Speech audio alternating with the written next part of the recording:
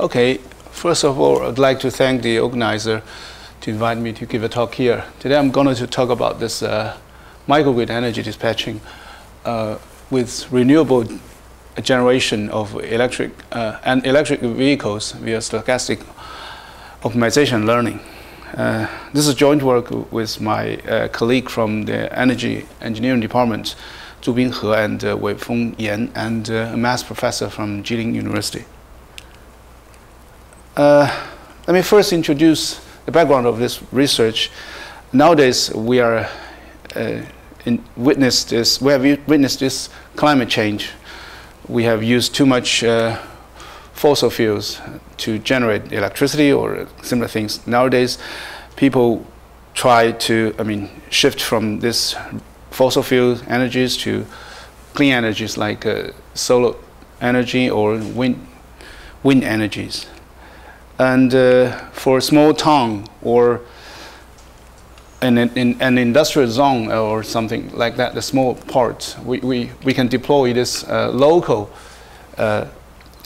renewable energies like solar panels and wind turbines. And but this here we will meet big data because we have a lot of sensors and control monitors to give us a lot of data there, and how to manipulate this, how to monitor this data, and then to minimize the cost and use more clean energies. This is our targets to this. And let's further simplify that practical scenarios to this abstract scenarios. There, in this figure, we see that we have a lot of factories here. They will use electricities, and then we have a utility grid, and we have our batteries to save energy, and our electric vehicles like forklifts.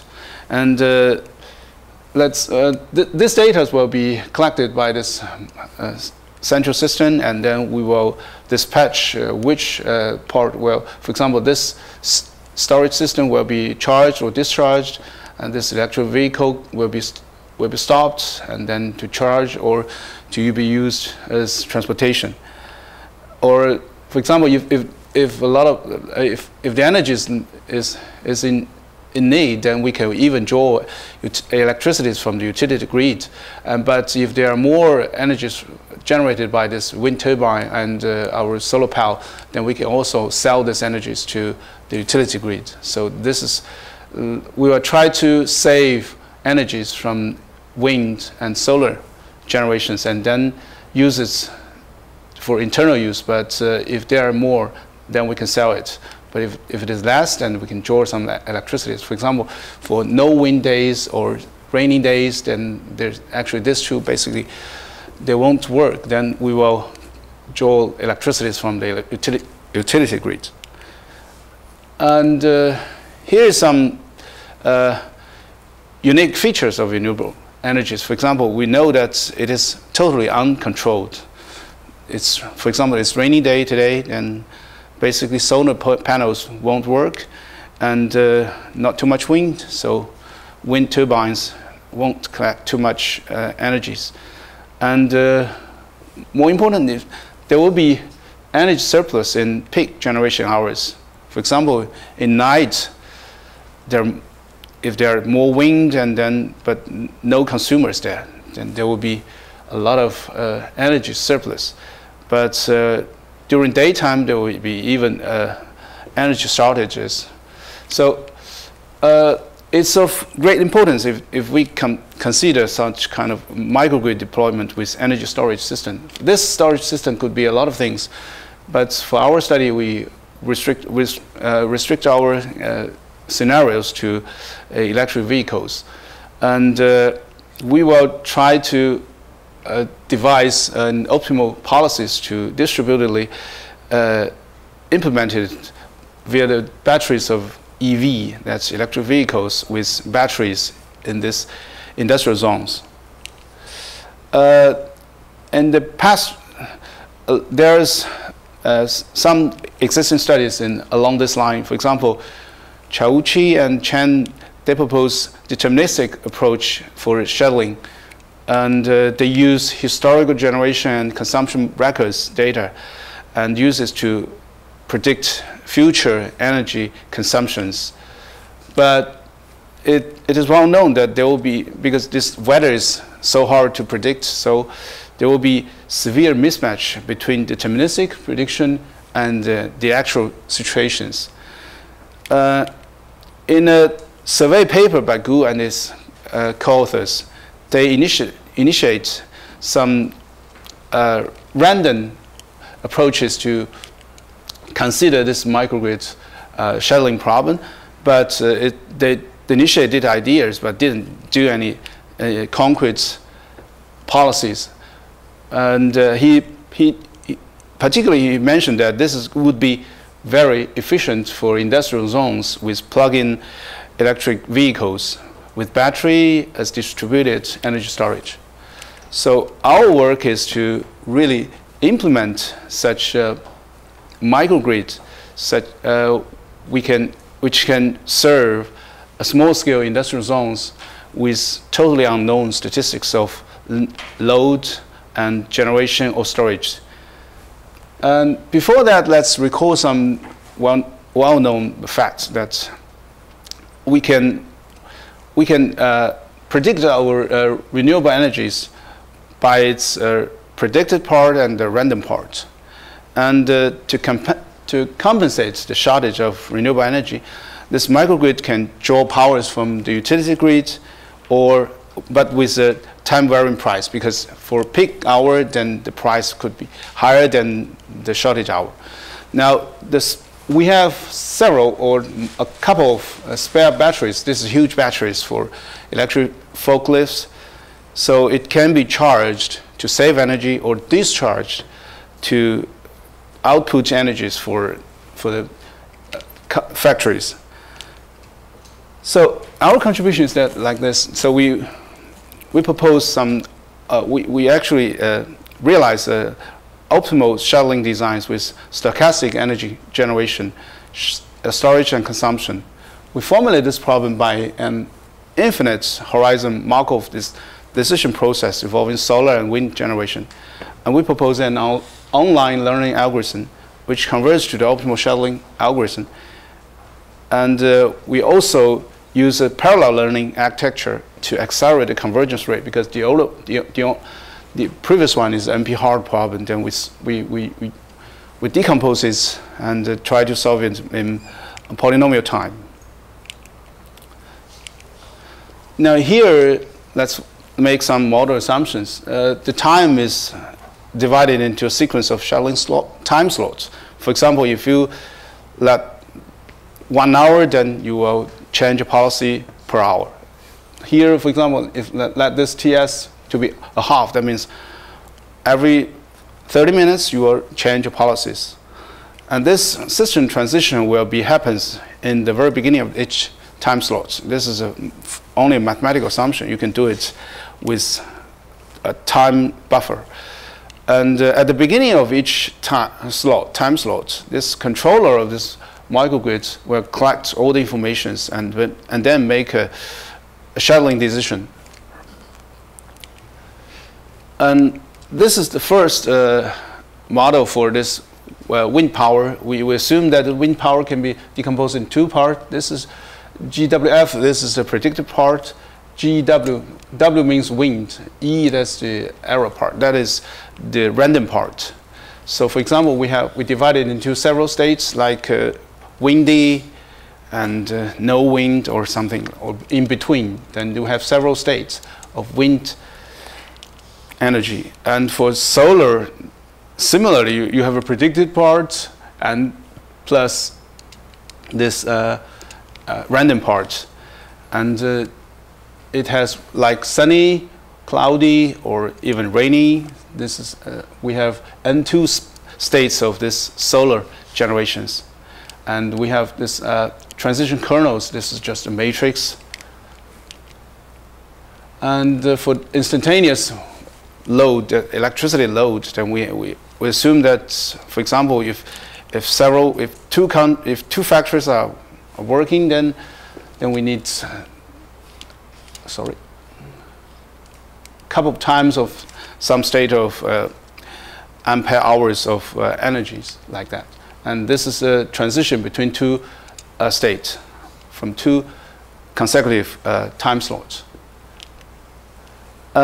Basically, we assume that there are several forklifts or simply electric vehicles which carries batteries. Of course, we assume that the number of batteries are more than the number of forklifts, because some batteries will be stored there and for charging, and then the others will be used for forklift. And this forklift will have two states, that is active and inactive. At the beginning of each time slot, an active forklift will become inactive with certain probability, P-in, that is deactivated. An inactivated forklift will become activated with certain probability, PAC. We assume that this active forklift battery energy could last for one time slot. That means it won't stop there due to the lack of energies. This occurrence will be referred to as battery outage. This is not alone, because you have, if it's stopped there with no energy, with no battery electricity, then you have to send another car to pull it back to the right position for recharging it. This battery, for this battery part, so we number all these batteries, index it with 1 to n, MB. And the spare batteries will be connected to the microgrids, which can be charging, draw electricity from the wind power or the solar power, or discharging outputs electricity for these factories. When one forklift becomes inactive, that means its lack of the electricity, its battery will be installed with the spare battery with the highest level of energy. So if there are two fully charged batteries, then you just pick the one with the highest, with the minimum numbers. If two are the same, fully charged, then you just pick the one with less indices. The battery will be denoted by EB, so it's full battery capacity, and its charging power is NC eta C, and its discharging power is eta D. This beta, that means this charging would draw more energy than its discharging power. That's why later we will see that some batteries will be charging, but while at the same time serving this microgrid. Now we will use this state of charge to measure the remaining level of energy level of the battery. So we will see that this SOCR means that it has certain energy levels. For example, NE means that it's fully charged. 0 means it's empty. In between, it has certain levels of energy level. We further let this IRB means whether this ICE battery is used by a fork in the T slot. The status of these batteries will be denoted by SB. That means it has an energy level, and this one is used or inactive or not used. This battery is used or active or inactive. And the two more indicators, IC and ID, means it is charging or it is discharging. And R for RT means that the priority index of these batteries. Now we have the stochastic battery model. That if this battery at this T's time slot it's 0 at this time, so we can update this battery state to the next state, to T+1. So it's defined like this. The previous energy level is kept, and if it's charging, then this energy level will increase. If it is discharging, this energy level will minimize. If it is fully charged, then this number cannot be increased. So this is the full energy level. We have some certain kind of probabilities to activate this. So this one will be used. That means we have probability PAC to activate this battery, and a certain amount of probability 1 minus the remaining probability to keep it inactivate. And if this battery is in use, that means this is active. I mean, then we will let this. Then at next time, then it will be discharging, and its energy level will decrease by 1. That is, SOCR, it will decreases by 1, but it's still bigger than 0. Otherwise, will be outage happens there. So this, but this for the next state, for the next time slots, it has certain probability to be deactivated, or the remaining probability to keeping activated.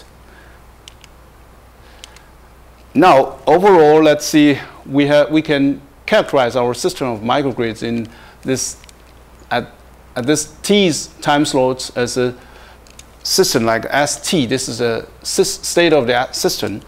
It has the two parts. This is the general states, SG, and the battery states for each battery. So this general state means the wind power and solar power.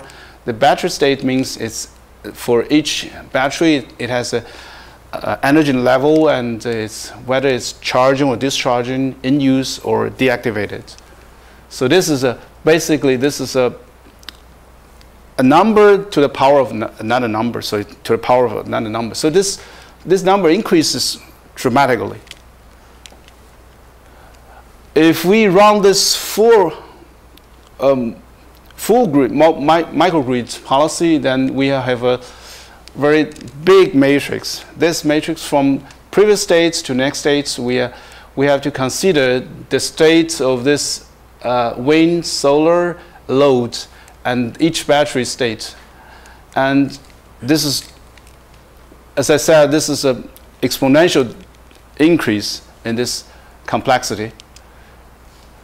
And let's see, this, what we try to minimize is that we try to minimize the cost of this microgrid. That means at time t, at t's time slots, the time varying price, this is the price of electricity from the utility grid, times this time slot half an hour, times the load here, this is the load usage of the electricity, and the charging part. But there are some negative terms. That means you will benefit, you will gain something. That discharging, that you can use the electricity gain saved in your battery, and you can use the energy generated by this wind turbine and solar panel. So actually this number could be a negative thing. If that is true, then that means you can sell the energy to the utility grid. And in the long run, let this time t goes on and on, then we have more and more knowledge of this, the historical data.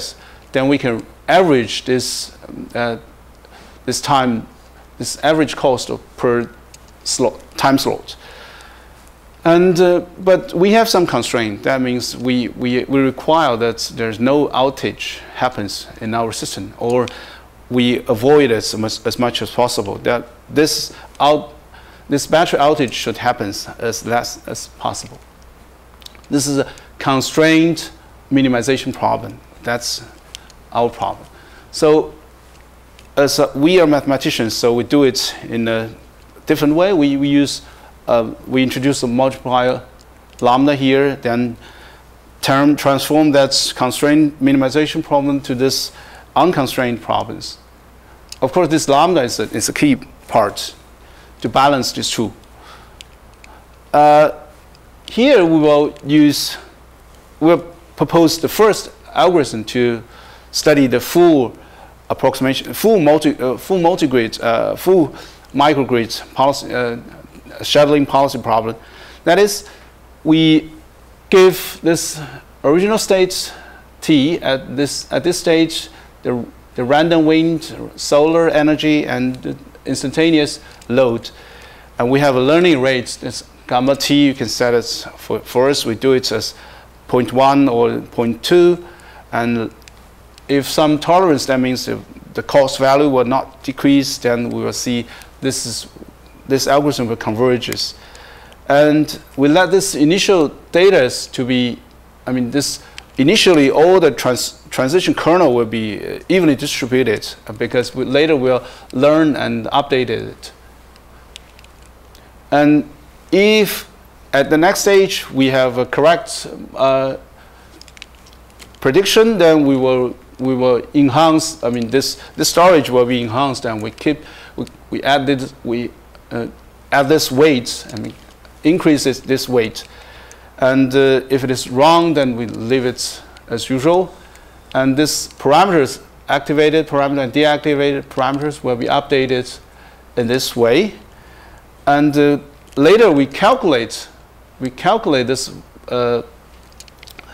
this cost value among and choosing the best one, the best policy from our admissible policies to minimize this problem. And then if this cost value doesn't change too much, then we say it's stable, then this optimal policy will be recorded. And but if it is large enough, then we will run it again and again, and then until it is converged to a stable shuttling policy. But the original problem, as I told you, that it's exponential increase. So we have to, I mean, break down the curse of dimensionality. We introduce this linear approximation for this value function. We don't take all the batteries as a whole. I mean, let's see a per battery value function. That means we decompose this whole system view this batteries as a whole to decompose this as a system, transitional system for each batteries. And here you see that this is a battery to general states mapping, and this essentially we linearize this nonlinear cost functional to this linear cases, and replace the original value functions by its linear approximation. For example, this is like a Taylor expansion. We take this first order truncation and then leave the others.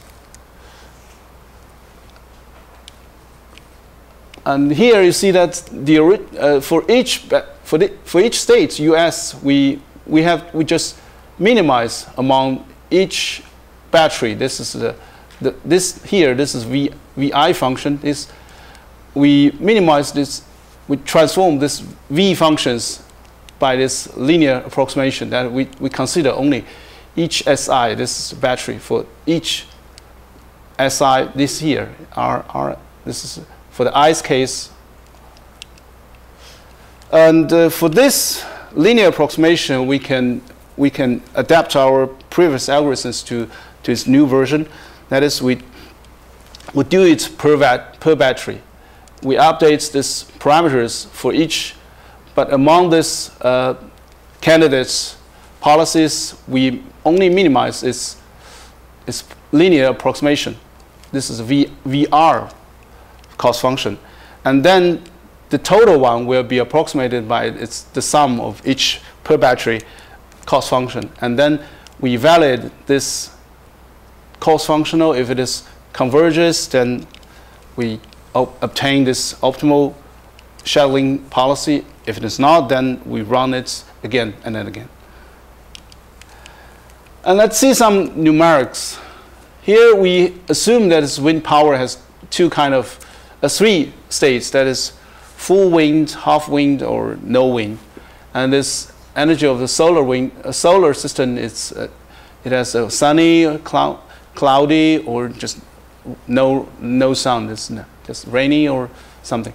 And the instantaneous load has two factors to 4. That is 40 and 20 kilowatt. This data is from a real industrial microgrid. And this charging power and discharging power are just this is the 2 times of this discharging power. And the state of charge has 5 levels of energy, like this fully charged, 75, 50, 25 is 0. And you see this is the data collected for one day, for one typical day. This red curve is the predicted one, and the red curve is the random one. If you multiply each other, you get this. This is the actual one, and this is for the solar wind. And this is the real time loaded. And we calculate this for this specific scenario.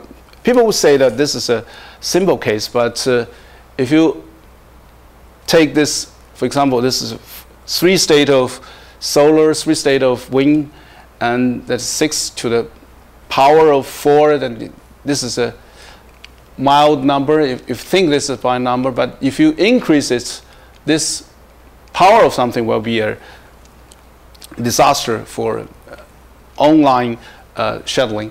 But for our cases, we have tested it for different parameters of, remember this PAC, PNC, and something like that. They will converge to the same thing with 80 or 9, between 80 and 90 iterations, because this we have run it many times and take the average, and it can be done within several minutes. And for specifically, we list this the first and the second batteries optimal policies. You see that most of the time it's either used for transportation or for discharging. That means output energies for these factories, and sometimes only part of it is charging, and sometimes it's also charging and discharging, because this charging power is larger than this discharging power. Some power will be used and some power will be saved. Like we use our microphone with it plugged to the power. And here this is the optimal policy for data in this one day. And this is a detailed scheduling policy to assign battery 1, for example, at 9. Here this day 00 means that it is from 9, yes, from 9 to 10 to 11. You see, some will be discharging. Both two will be activated and used till for the rest of the time, because this energy will be saved there. This is a detailed scheduling algorithm. And let's come to our conclusion. We have formulated our microgrid energy dispatching problem as a stochastic optimization framework. And we formulated it as a Markov decision process, MDP. And we propose an online learning-based control policy with increasing knowledge. Actually, we have keep record of the previous one, and this memory will be recorded in the transition kernel within our matrix. And to accelerate this method, we have decomposed this cost functional into its linear part and use linear approximation approaches to decompose this cost function into the summation of per battery value functions. And then we can, in such a case, we can reduce this dimension from order of exponential to the order of polynomials. And here's the reference of this work, and thank you for your attention. Questions?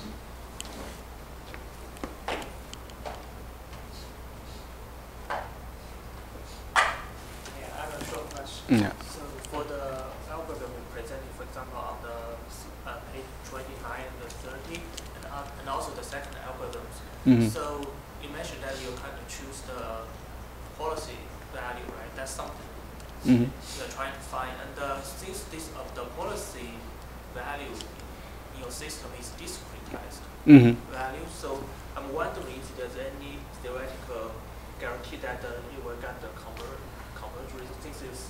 Yeah, this is a hard question. Yeah, we observe, indeed, we observe convergence, but we cannot prove that it's really the minimum one. You see some convergence, but you are not guaranteed this is the minimum one. Yeah, I'm not sure whether there will be local minimums or that like that. But the algorithm really works. Yeah. Some way to optimize or make your tolerance adaptive or something like that. Yeah, that's a good question. We can discuss it later. Other questions? If not, that thank the speakers. Thank you.